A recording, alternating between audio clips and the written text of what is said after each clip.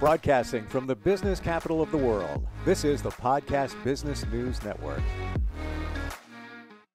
She is somebody that can really help you change your life and move it forward. She is a fantastic mindset coach, a life coach, many different skills she has to help a lot of people. And we're going to talk about one thing that centers around a lot of us, your self-esteem. And if you're finding yourself just don't feel good about yourself, maybe it's your self-esteem. Sheri Atcheson joins us. Hey, Sheri, how you doing today? I'm great. How are you? I'm real good. I'm real good. How would you define self-esteem? Well, self-esteem is your overall opinion of your self-worth, how you're feeling about yourself, your confidence level, and how much you trust yourself. And there's a lot of factors that really negate all of this, especially, a lot of times when we're kids growing up and we get into school, peer pressure and everything. So there's a lot of outside factors. I'm glad you said the word trust, because I think a lot of us, maybe we don't think about it or we don't admit it, but we don't really trust ourselves. And if you can't trust yourself, who can you trust?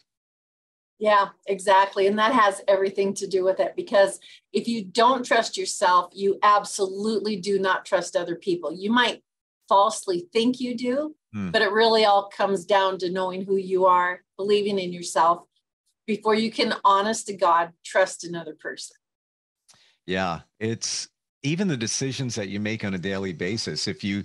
We all do it. I mean, I was questioning something earlier today. I was like, did I make that right choice? And, sometimes we don't know, we're just kind of, I hate to use a cliche, flying by the seat of your pants, but other times you go by your gut and you make a decision and you trust it and you abide by it and you're comfortable with it.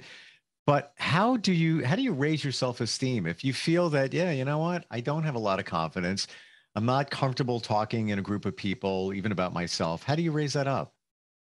Yeah, and that's a really good question. And I think the first thing to address is the labels that people put on us, especially like if we're kids and we have an authority figure and they never really complimented us or anything like that. Or if you had friends and they picked on you, or you were someone who was bullied at school, you kind of attach yourself to these labels, especially if you don't have a healthy self-esteem. So one way to boost your self-esteem is to really acknowledge the beautiful things about yourself, regardless of what anyone else says. And if that comes down to even making a list of, this is what I like, this is what I don't like, and get to know yourself instead of always relying on people outside of you to tell you what you're all about. And so that's one thing. And then the second thing is to respect yourself and respect that, this is my talent, or this is what I'm good at. And I own this. And I'm not going to let anyone take it away. And when you do show self-respect and you learn to respect who you are, you actually learn how to respect other people. You learn what respect is all about. And that is honoring what is unique about yourself. And then also you learn to honor what's unique about other people.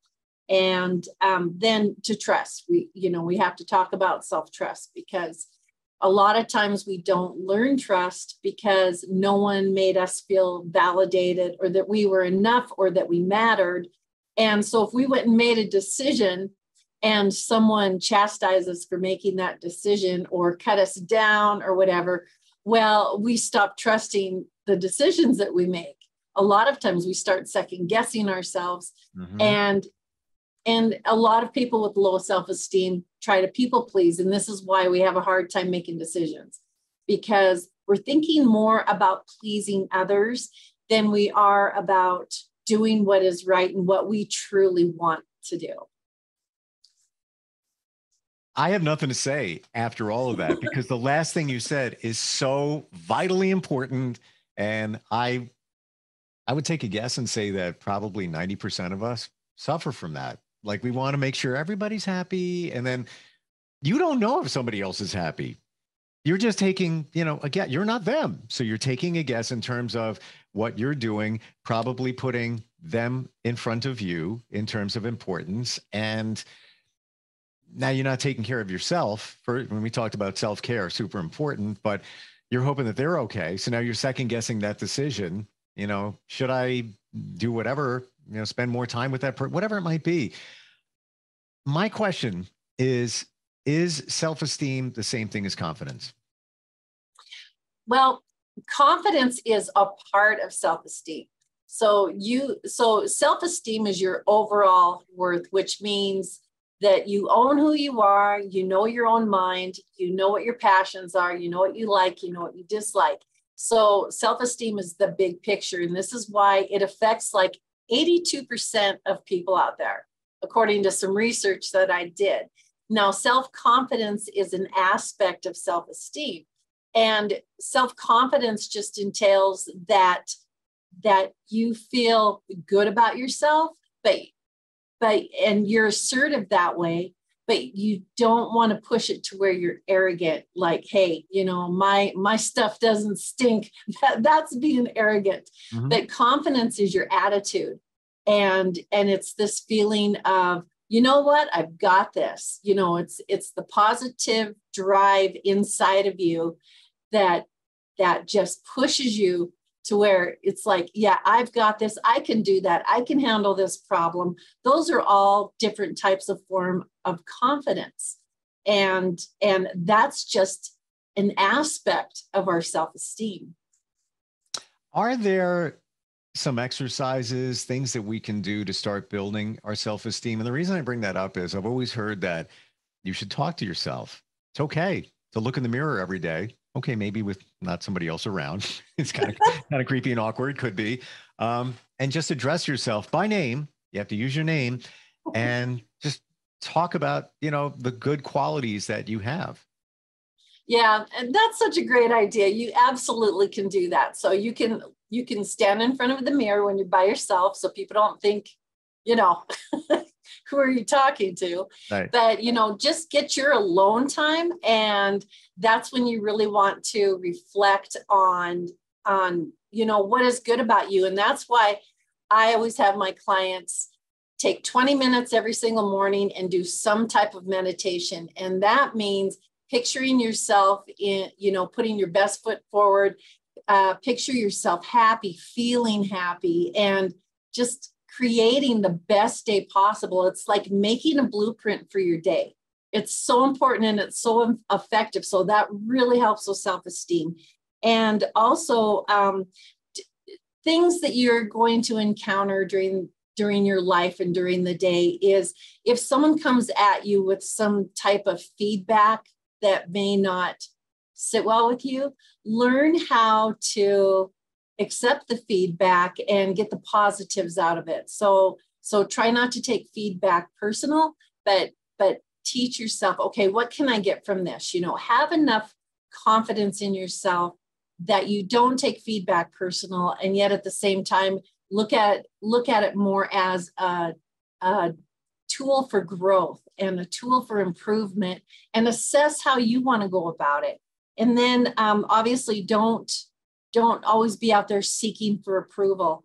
Know what you're about, know what your purpose is, know what you're doing. And as long as you do it with good intentions and no malice, then just stick with your game plan and don't worry about being the people pleaser, because people will automatically magnetize towards you when you do carry yourself with this essence of, I know what I'm about. I have good self-esteem. I have confidence. It's infectious. It draws people towards you.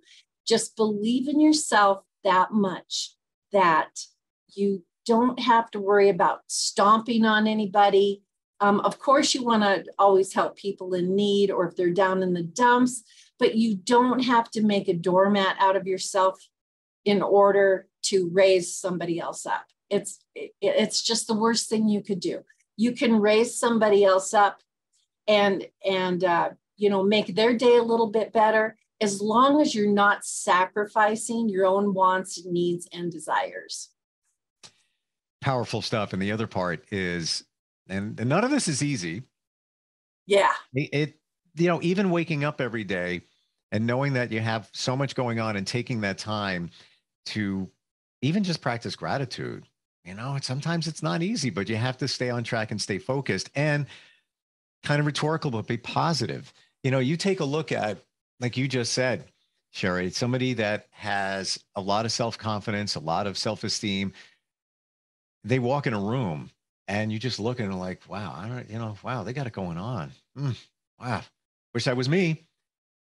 But if you ask them, they're probably a very positive person because they deflect all the negativity. And yeah, we all go through negative things. We're dealing with situations and maybe look at it in a different way. Somebody ticks you off and you're just a little angry or just something's bothering you and you're just about to send a text. Write that text. Don't hit send. Put the phone down. Come back to it a half hour, 3, whatever, read it again and see how this is going to A, portray you, but B, what it's going to do inside. Because all you're doing is just perpetuating that negativity. It's actually better not to send that. Yeah, it is. And that's good advice too. And no drunk texting out there, by the way, especially if you're feeling bad. It's a bad idea. Don't go there. Don't go there. But the other thing that's really important, let's talk about this, the fear of failure. Now, this really this cripples your self-esteem so much and prevents you from moving forward, your growth, taking chances. And so many of us suffer from the fear of failure. We don't want to fail. It's like if you're in rhythm and you're just like, hey, I'm doing great. And all of a sudden something happens, it really drops your opinion of yourself and your confidence and your esteem. And don't let that bring you down, because failure is just a learning tool and a step to your success. That's all it is. And I think it's how we look at anything negative in life that comes our way. Don't take it too serious and to heart. Just look at it and learn from it and tell yourself, you know what? I needed to learn this lesson in my life so that I know how to act better the next time.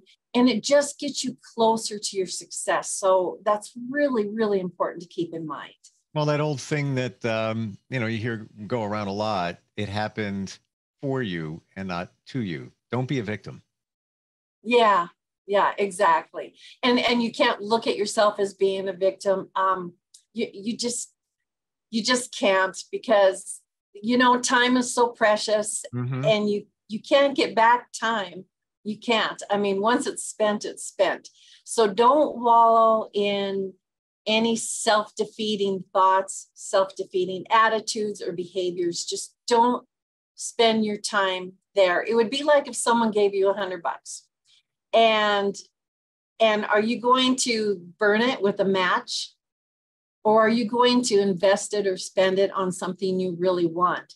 So if you look at your attitude and your self-thoughts, if you're going to wallow in depression and negativity, that's like burning that $100 with a match. You're not getting any use out of it whatsoever. You can't use it.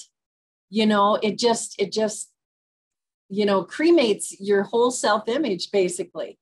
So get yourself out of that negativity by saying, you know what, I'm just going to learn from this. I'm moving forward because I know the goodness in me. And I'm going to spend my time wisely. Well, to your point, you can't get that time back. Why would you waste it in those, woe's me, look what happened. All right, it sucks. Okay, being honest, life is not always, easy. But at the same time, you just brought back a memory when it comes to money. I remember, this is probably 20 something years ago. I was at a computer expo and I wanted to buy my daughter a monitor, and I didn't have a lot of money on me. And I looked on the ground. I was thinking about it. It was $100. And I still remember it. And I still remember what I did with it. And I did something special, useful with it. Think of that as your time. And if you do something useful with your time, let's say spend it with somebody else, take a drive and really be mindful of what you're doing. You won't forget that time, just like I didn't forget that $100. And they're kind of the same. They say time is money, but you spend it, you can't get it back usually, either one of them. Yeah, exactly. And when you look at time and money, if you look at how you invest your time and what can you get back from it, just like if you invest your money, what kind of returns can you get back from it? So if you want to make that correlation, I mean, that's a good way for everybody to look at it. If I invest my time and like, let's say you have your daughter and you say, you know what, time's precious. I'm going to set up a date night with my daughter or a day with my daughter, like once a month at least, where her and I are going to go do something special. The time that you take out of your life to spend with her and do that will create a wealth of memories and just coming together in a bond. I mean, what you get back on your investment is precious. Yeah. So that's a good way for people to look at that stuff too. I'll just share with you because it's fresh in my mind. The last 2 nights, I have a daughter who's also 14, and she was with a friend, and we like to just drive and blast loud music. And I'm into what she listens to, and it's all good. And I took her on a hilly road, and just driving up down the road with the music. They were screaming like it was a roller coaster, like it was the greatest thing in the world. Never going to forget it. And guess what? She's like, can we do that tomorrow too? I'm like, yeah, sure. No problem. Of course, we rolled through Taco Bell before that and it was all good. But yeah, it's just memories that you don't forget. And unless you take the effort, why waste your time in negative stuff? One thing I do want to bring up, and by the way, we're talking with Sheri Atcheson, who is a mindset coach and just a fabulous life coach to help you move your life along. ParamountMindset.com is the website. We rely on other people for our happiness. Be it your partner. I'm nothing with that person, or people around you. You're the only one that you can rely on. And I hate to say that and bring it, to that point, but you never know what's going to happen tomorrow. You can rely on you till the last day of your life. Maybe not otherwise. You never know. Yeah. Oh, that is so important. Here's what happens is that when you meet a person and they affect your life and they cause this emotion in you, and a lot of times it's like this serotonin effect where you're just happy and wow, good times, good memories. And it makes you feel so good because you're going about your life and all of a sudden you meet somebody and it's like, ooh, this is amazing. I want to feel this way every single day. I'm happy, And the thing of it is then we're attaching our happiness to another person. Well, then what happens is when something goes wrong with that relationship or you argue or whatever, it makes you feel so bad and you lose your happiness, you lose yourself because you've been attached and actually handed them the responsibility to make you happy. And that's why there's so many problems with relationships, which, by the way, I just have to mention in August, I'm doing a masterclass on relationships. So this kind of fed right into that. I had no intention of that, but hey, it happened. But here's the thing. You need to figure out how to be happy yourself because nobody can make you happy but yourself. And when you do find out how to create your own happiness and your own self-worth and what you truly enjoy and what you are happy about, then when you are in a relationship with another person where you're in an argument or, things aren't as rosy as they were, you actually can handle this type of conflict in a much less stressful manner and more clear-minded.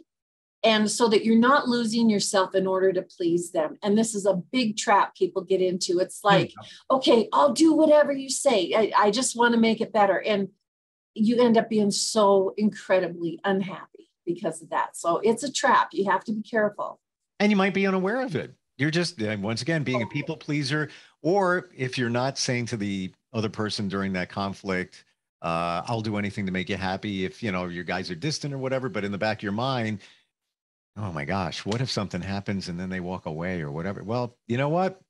It could happen. You have no idea what's going to come, when you open the door tomorrow. You really don't. But what is guaranteed is you. So you need to, focus on yourself and make sure that you're happy within your skin. And then, you know what? It will just make your relationships even better from that point forward. Yeah, absolutely. And you can survive too if something happens or if you break up.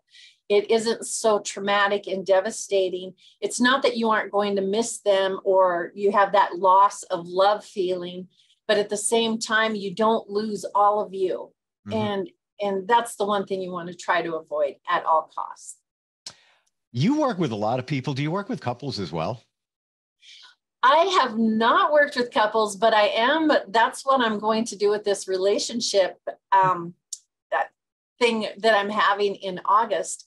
And it's actually working with people coming together, blended families, because there's always conflict around that. And so I have been putting together my program. I'm really, really excited. And I work with groups of people. So working with a couple is no different than working with a group or working with people individually. I just do what I do. So yeah, it wouldn't be an issue at all. What types of people do you work with? People come to you, give some examples of challenges that they're going through. Well, I'm actually a hypnotherapist on top of my coaching. Mm-hmm. So I've done a lot of hypnotherapy on people around the world, and people have come to me for depression, anxiety, just not having a voice. I've had like 3 clients that came to me because they have narcissistic parents. Those are a little bit more difficult to deal with. It's interesting. You just said that. Excuse me. And I got to share. I never even thought of that. Having a narcissistic parent. I always think of it in terms of a relationship. Wow. Yeah. Yeah. It's amazing. And more times than not, it's the mom. And my mom was horrible narcissistic mother, horrible. And, I didn't realize that until like I got into my adult years and stuff like that. But it's detrimental to how they treat their children. And when you're a narcissist, pretty much you're going to live the rest of your life being that way. It's up to us who are not, and learning how to exist, especially with a parent. If you have a partner, more times than not, it's best to walk away. It really is, because you can't change them. You can't fix them. If it's a parent, you have to learn really healthy boundaries. Like, I'm not going to let you talk to me that way anymore, or I won't come around. You have to establish stern boundaries with parents like that. Crazy question for you, Sheri. So you said your mom was a narcissist, and, apparently that's big for a lot of people. And especially when you're going through it as a child. So that really is formulating who you are and who you're going to be moving forward.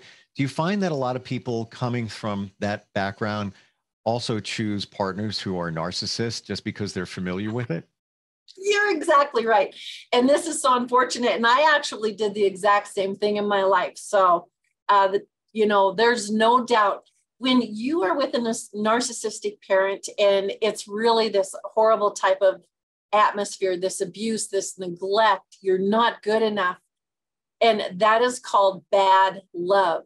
So when you're turned loose and you're out there, you actually find the bad love because that's comfortable to you. You know how to handle it. You've been there. Whereas if someone with good love comes along, which I did this, it was like, I'm so uncomfortable with this. I don't know how to handle it. And I actually sabotaged the relationship because they were good. And I didn't think I was worthy of having good love. So I went for the bad love, because I knew what that was all about. And we don't intentionally do it. It just, that's what happens. And that's why therapy is so important, because you have to learn your self-esteem, self-confidence, self-worth, and boundaries so that you can let go of that bad love and really get somebody good in your life. Every time you say bad love, we have like a minute left, but I think there's a song by Eric Clapton, Had Enough, Bad Love. It's good. I know it. I listen to it all the time at the gym. Final question, based on what we're talking about. Do we often pick a partner that is very similar to one of our parents or both? Does that happen a lot? Like, what would the percentages be? I'm kind of curious. I don't have the exact stats in front of me, but with so many clients that I've worked with, I could tell you that the stats based upon the clients I've worked with, have been between 80 and 90% of the time they pick a parent, or they pick a partner that resembles something in their parent, because that's the first love they knew was from a parent, whether it was good or bad. And that's you're what right. they're used to. And here's the challenge: figuring out why you picked this partner based on your parent. Because in you, it was apparent that it was narcissistic traits. But if you're not really sure, how do you know? And that's where somebody like you is extremely valuable, especially on the hypnotherapy end, because if we don't uncover it in terms of life coaching, hypnotherapy will probably, peel back the layers there and work. And I've had hypnotherapy for the first time before we met. I might have shared with you last time, about 2 months ago. Really powerful. Went back to my childhood. I knew exactly where I wanted to go and where I wanted to connect the dots, but work in progress. We all are. We're on a journey. The website is paramountmindset.com. I can't believe how fast the time went today. I looked over, I'm like, it can't be right. But I know. We struck a chord here. I know. I can't believe it either. I love talking with you. It's just, we have a great conversation. So, and I get to talk to you next week too. So I'm excited. Yeah. Looking forward. And I love talking with you because you're so clear. It's a lot of times, I might hear something and say, let me figure that out. No, it's crystal clear. And your stuff too. You're fantastic. Sheri Atcheson, thanks for being with us today, and looking forward to getting together sometime soon. Are you looking for even more of the podcasts and hosts that you love? The Podcast Business News Network is proud to announce that you now have even more ways to listen live. Check out the MyTuner Radio, online radio box, and Simple Radio apps on iOS and Android, or find us online. Search for Business News Network on mytuner-radio.com, or search Podcast Business News Network on streama.com and onlineradiobox.com/US. Take your podcast on the go and don't miss a minute of the action.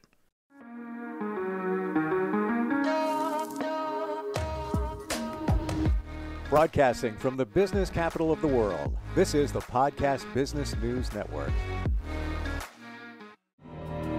For nearly 2,000 severely injured veterans, everyday life has become filled with barriers.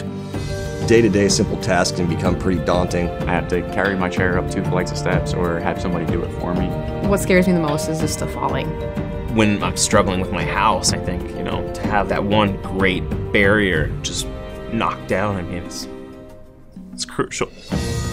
Home for Our Troops is a wonderful nonprofit that builds a mortgage-free, fully adaptive, handicap-accessible house. And there's no catch. It'll be our very first home that we've ever owned. This is a game changer. This is where your life begins again.